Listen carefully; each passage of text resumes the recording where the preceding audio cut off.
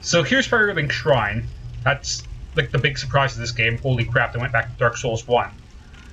Literally, with Firelink Shrine, there's a Shrine Maiden.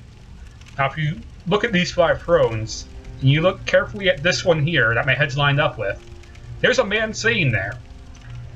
I've seen more than one person miss that guy and be confused as to where soul transposition takes place.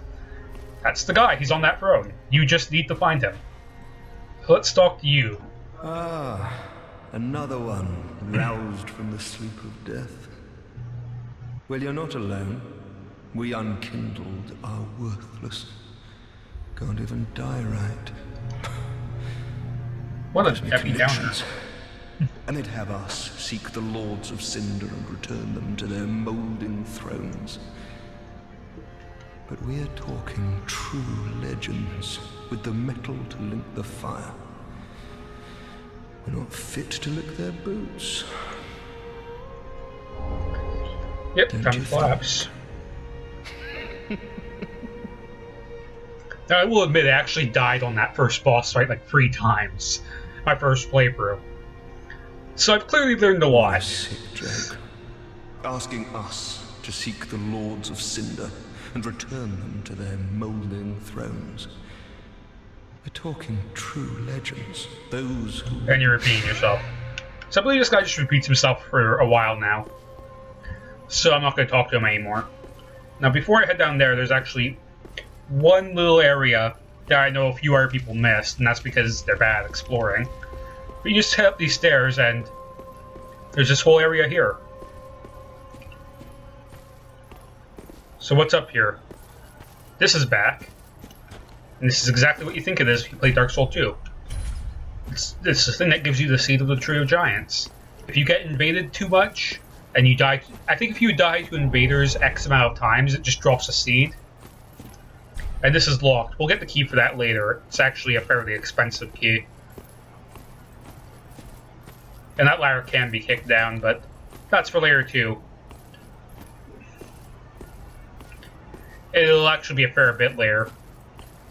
Like, unlike Dark Souls 1 and 2, like, the crows in this game, which are in every single game, you have to do some work to get to them.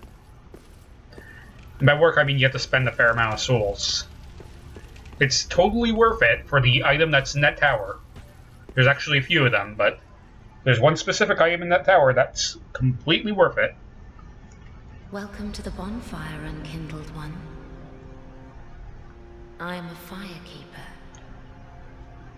I tend to the flame, and tend to thee. The lords have left their thrones, and must be delivered to them. To this end, I am at thy side. So now we can level up. Then touch the darkness within me. Take nourishment from these sovereignless souls. Okay. So fun fact, in that walk animation up to her to take the knee, it's actually possible, depending on where you're standing, to accidentally cancel the level up screen because your character can't take the knee in that position. It mostly happens when she's sitting on the stairs, because for some reason I guess the screen is tied into you taking the knee. It's weird. I'm not even sure if they're going to patch that, because you can usually just fix it by talking to her again. So we've got a bunch of level ups. I'm pretty much thinking of the strength build, but I know I'm going to need more dex for some weapons. So I'm going to get my dex to 12. Just as a start. I'm going to get equip load to 14. And I don't even have 2 level ups. I'll just get health to 15. The faster I can get my health and endurance to 20, the better. Because I find you really don't need to pump strength and dexterity this early in the game. And the luck stat's back. What does the luck stat do? Well, I am discovery and that's about it until you get like way later in the game where you start finding certain stones and reading the descriptions, and then you realize, oh wait, there's a use for luck stones, but it's fucking stupid. Farewell, I've made the flame. It's like a hidden scaling thing for certain types of weapons. And that's all there is to lock. So yeah, looking down this hallway always kills my frames. I don't know what it is about Andre that eats my frame rate, but there he is. Pleasure to make thine acquaintance, Ashen One. I am but a humble handmaid of the shrine. Weapons, armor, trinkets, and spells. I've lots of little things to ease the burden of a weary traveler. And yes, I'm undead too, but not so charitable as to give my goods away. Ashen One, fetch souls and bring them to me. As is thy wont? No? So here's your merchant. Same kind of thing as the Dark Souls 2 merchant. Old lady who just sits there and laughs at you and asks you to buy items. Now the way she works is you can give her ashes and she'll update her wares, but for the most part there's really nothing she sells that's overly useful. There's the White Sign Soapstone, which I will buy just in case. But that's about the only thing that she sells that I'd consider buying. Like, most of the shields she sells aren't very good. I'm tempted to go for the large leather shield, but I don't have the soul for it right now. I mostly want it just because it's got decent magic resistances and I think better physical block than my current one. Unless I am using a large leather shield. Can't check from that inventory, but we'll talk to her. Ashen One, if my wares are not to thy satisfaction, bring me umbral ash. With ash, I'll fashion new wares. Is it not our sorry fate to sup on death? And then she laughs. Ashen One, be sure to bring more bring souls. souls. Yeah. Sorry if I'm sounding a little bit impatient. The amount of times I have heard this dialogue from her is ridiculous. So let's see. I know I have some fading souls here. And those are basically 50 each, so I will use 2 of those. In case I do in fact want to go for that shield. Actually, a shield blocks 1 more point of physical. And weighs 3.5. How much is that layer shield weigh?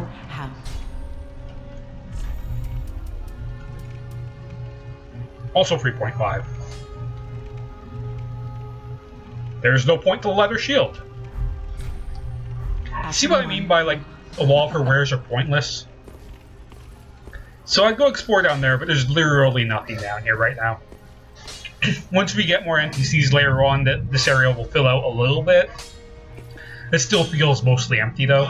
Well, a newcomer, I see.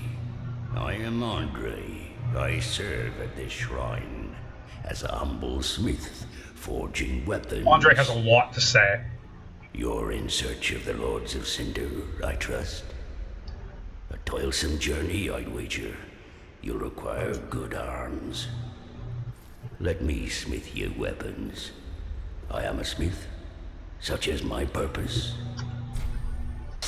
So here we get reinforcement, infusion, repairs, which I've never had to use all game. I know there's stuff that breaks your equipment, but I have never actually had my equipment break this game. It's not like Dark Souls 2, where it was more likely to happen. It's very rare, actually, for your equipment to break, because very similar to Dark Souls 2, you can just repair it out of bonfire automatically, so here's the Estus allotment, which I am going to do because I'm not using magic. The Ashen Flasks are for magic, the regular flasks are for health. I'm not using magic this playthrough, so I really don't need it. I might need it for the Yorn fight just because my FP, I think, is the lowest of all the starting builds. But we'll get to that bridge when we get there. So I know I don't have any Estus shards, so... Infusion is for turning weapons into fire weapons. And I could make a fire axe. I don't want to make a fire axe.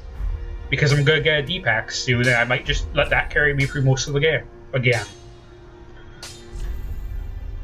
So reinforcement, I have not enough Titanite shards, so we're not even gonna worry about that. Now I can talk to Andre 4 times, and he can tell me all about the weapons and the protection, but when overused, and how they break, and how that's never gonna happen unless I get unlucky. Ability is low, repair becomes Speaking of getting unlucky, I think the area where breaking can happen or simply rest at a bonfire is actually the area where my game crashes 9 times out of 10. Yes, there's still crash bugs in this. I'm hoping they get patched They out. take no pleasure in breaking, I assure you. So handle them with care, if you would. But I think most of the crashes in this game are associated with reflections on certain armors and lighting. And the places where my game has crashed, surprisingly not in this area, which is one of the laggiest for me. Like, Road of Sacrifices I've crashed once, just entering the area. And I crashed right in front of the bonfire, and that really made me sad, but luckily the autosave was right there. Like, you have no idea how fucking sad I was when my game crashed before I sat at a bonfire. Like, it was infinite despair. There are two ways for like a to minute. smith weapons. Simple reinforcement is one, and infusion the other. Reinforcement is straightforward. It strengthens a weapon without altering its property. Infusion is a more advanced form of smithing that infuses an element. Reinforcement requires titanite, and infusion requires gems. Bring the stones, and I'll do the smithing. It's my purpose, after all. Yep. In battle, your weapons are your only friends. Forge them well, and they won't let you down. Well, thank you, Andre, for the gesture. Now, if you talk to him one more time... Another matter.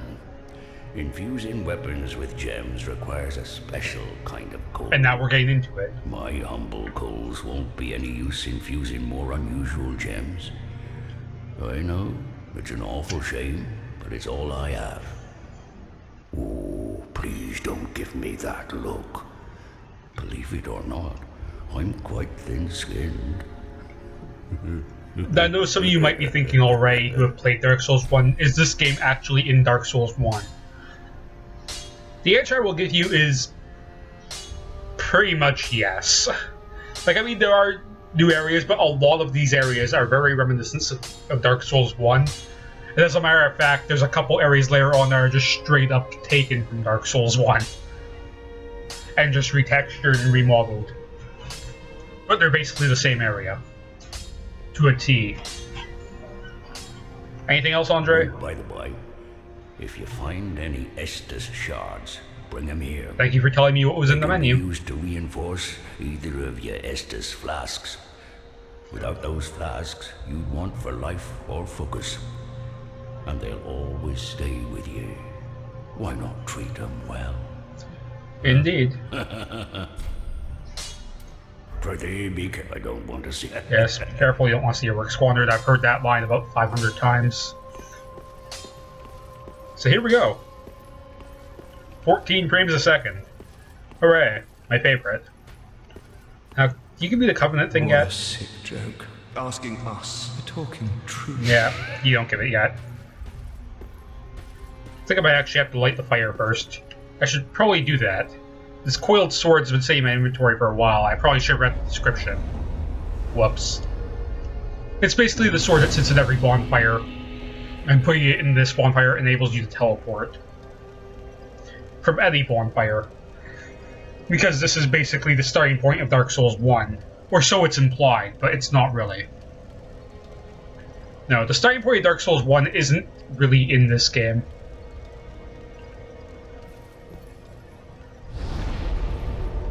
Or maybe it is, but I don't really think it is. Like, so far, this starry area doesn't look like anything from Dark Souls 1. I mean, the design of this room kind of looks like an older version, maybe, of the Firelink Shrine area from Dark Souls 1, like before it became all open and dilapidated, but that's just with the arches and the round shape. For the most part, it looks completely different. So we can travel now, but I'm not going to travel anywhere right now. Right now, I've got a little man I want to fight. So we'll go deal with that. So yeah, looking out this door brings my frames to like 11. As you can probably tell. Like, the frame rate issues in this game are really weird, and they're always directional based, and I'm really confused as to why that is.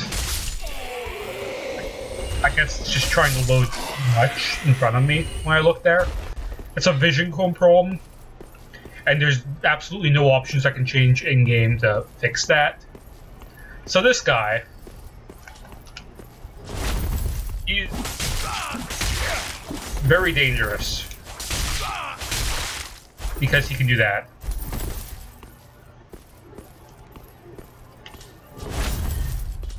Yes, he has rushdowns.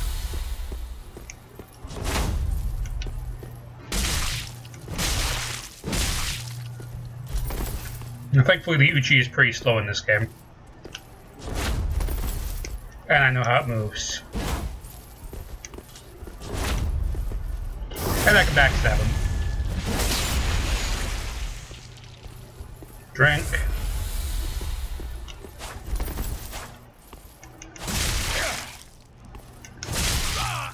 We're not trading anymore.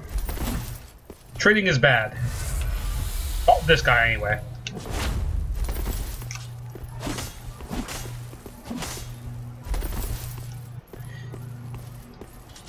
So at least the nice thing about this guy is he doesn't seem to be able to heal. Wow, I'm out last, it's alright.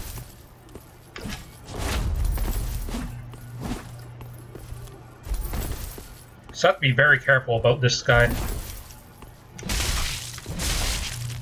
Because like I said, this man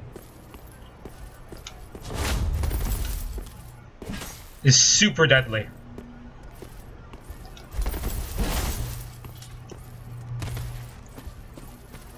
He's probably the most dangerous NPC in the early game area in the Souls game. And he's smart enough not to fly off the ledge.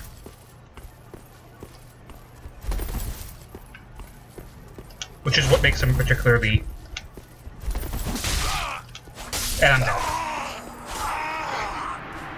Yeah, I figured I'd died to this guy a few times. He is really quite tough. Especially early on. I could probably parry him, but I'm not very confident in my parry game. I've actually tried to parry a few of the bosses in this game. I think they've learned from Dark Souls 1 to not let you parry bosses. So first death to Uchi Man. Not really a surprise, and for some reason this happens whenever you respawn here. There's like a fog gate, and I'm not quite sure why. I think it's trying to load area. But I find if you just kind of backstep against it, it seems to load in whatever it's trying to load in faster.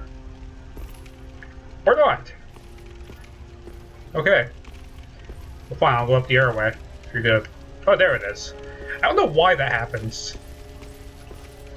I think it's just a loading thing to prevent crashes. Because it probably has to reload the area when you respawn. So much damage I do two-handing compared to one. An extra 20 damage. Might need that. My swings are way slower though. But it's only an extra 20 damage. No, I'll just do that. Do this.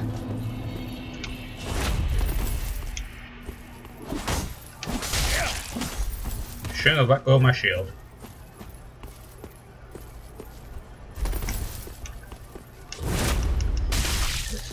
He has a parry.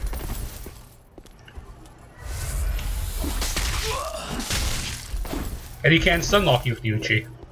I keep forgetting that. It's like a feature of the Uchi Katana.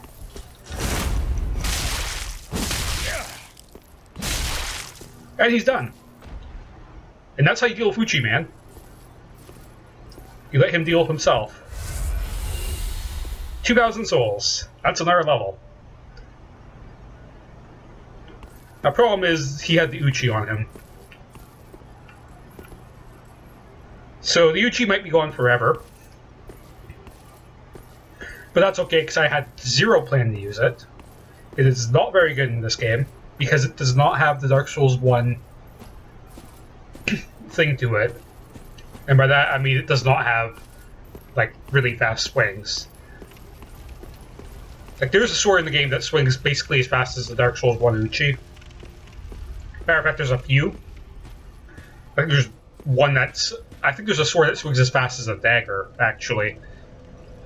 And that sword's actually pretty overpowered.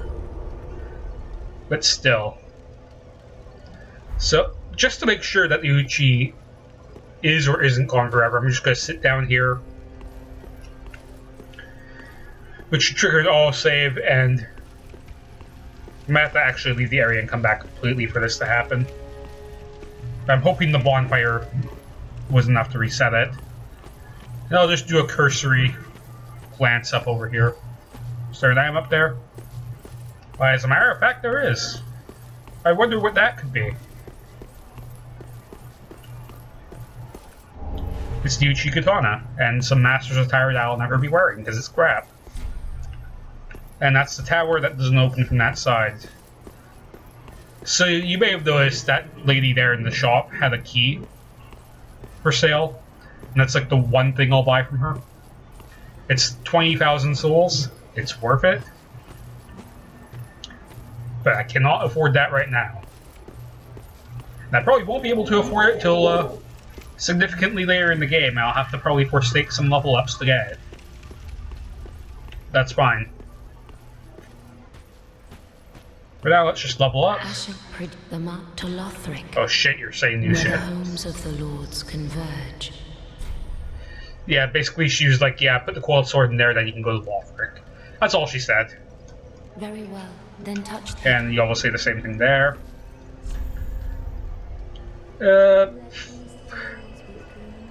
16 health. Seems like a good investment. Trust me, health is actually more important early game than you think it is. Farewell, I shall... Because look at where my health bar is right now. It's not particularly amazing. If I was in human form, it would be a little bit longer. It kind of goes by Dark Souls 2 rules. You die, you lose like a little bit of health. Unlike Dark Souls 2, it's not 10% every death. Instead, it's just a raw like 20 or 25% of your health is just gone. I think it's 20% in this game. And then restoring the Ember just gives you the full bar. And it doesn't keep going down, it just goes to 20%. So it's, in my opinion, a little bit more balanced, a little bit better. Now before shit gets out of hand, I'm just going to start dumping off stuff I will never use. Broken Straight Sword, the Uchi Katana, Cleric's Sacred Chime, which I will more than likely never use. I don't have any spells anyway. No, I'm not using Miracles this playthrough. That's not getting used. Master's Attire, which you can read the description of. It just says, you know, people like to make up tales about how shady their clothing is. And then there's, you know, my sixth sense was warning me of danger, and then I danced around flurries of blades, my clothes went to tatters. Sure you did, buddy. You just found an Uchi Katana and thought you were cool shit. Oh yeah, that's right, I need to travel. Well, let's go. To Lothric we go, where the frame rate will still be bad. Like I said, the first few areas in this game, the frame rate is terrible. And it's going to stay that way for a while.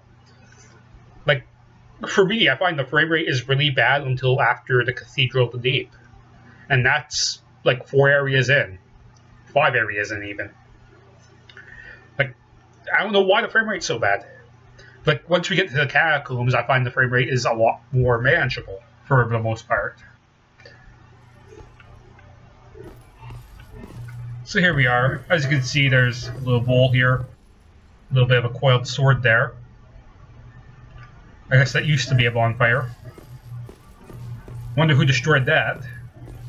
Probably some dickhead in here. So, the one thing I've noticed about this game is there's a lot more double opening doors. It makes me wonder if opening doors was a bug or not. Because that's the one thing you could do in Dark Souls 2 is if it was a door that just had like... It was just like a one-door thing, you could just roll through the opening animation and open it faster. But because these are double opening doors and that doesn't happen with double opening... I don't know why I'm calling them double opening, as if that's a fucking thing. No, it's just things with like... 2 doors. I don't know what the fuck I'm calling it. I'm calling them double opening, I don't give a shit. So we have dogs.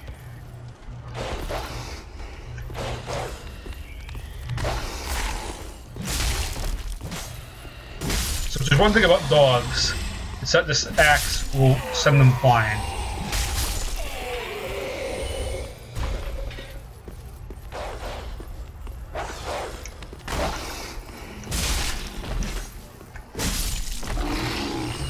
Okay, these guys are actually fairly strong.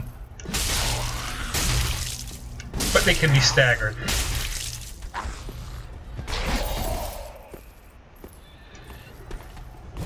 Now you do that, and my frame rate is dying. Yeah. So, as you can tell, looking over here kills the frames. Keep that in mind. So I got to be very quick here, because there is a guy here that is going to ruin my day. Yeah, if you don't kill that guy fast enough, transforms and becomes a serious problem. And that's going to be a recurring theme in this area later. I died to him actually a couple of times, because he goes like Udix Gundyr on you. And gets all like black tar and shit. And that's not good. All black tar. There's a statue here. Nothing secret. I probably missed a lot of secret doors in this opening area. For the reason of I didn't know how secret doors worked in this game. Because in Dark Souls 2 you mash the A button along walls and then they open. In this game that doesn't work. In this game you have to actually physically hit the wall with your weapon. Like Dark Souls 1. So because of that, and because I didn't know that, that's probably actually a thing I missed a lot in early areas is secret walls. And because I'm not playing online, I'm not going to know any secret wall areas. And he's dead. Let's just look down to save the frame rate a little bit here. Like I said, the frame rate in this game is not great for me. Grab that. You have that fast sword. That sword is really good.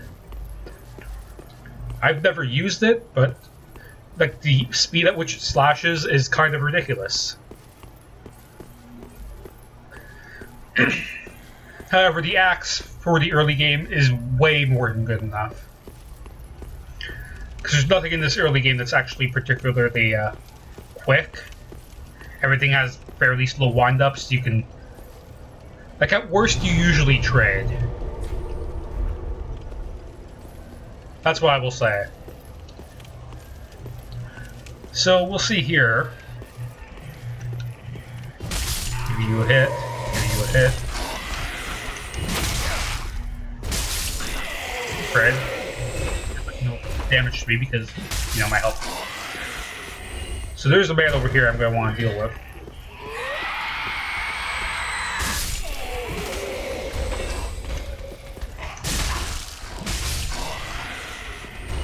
Because he basically wakes up all the fighters. Yeah, your broken straight sword isn't doing shit. Now, my first playthrough actually missed the entire area above this. So I'll go back and do that later. Now I just want to run through here real quick. Fight lock on. Yeah, shield bash me. You're real good at your job. You're dead.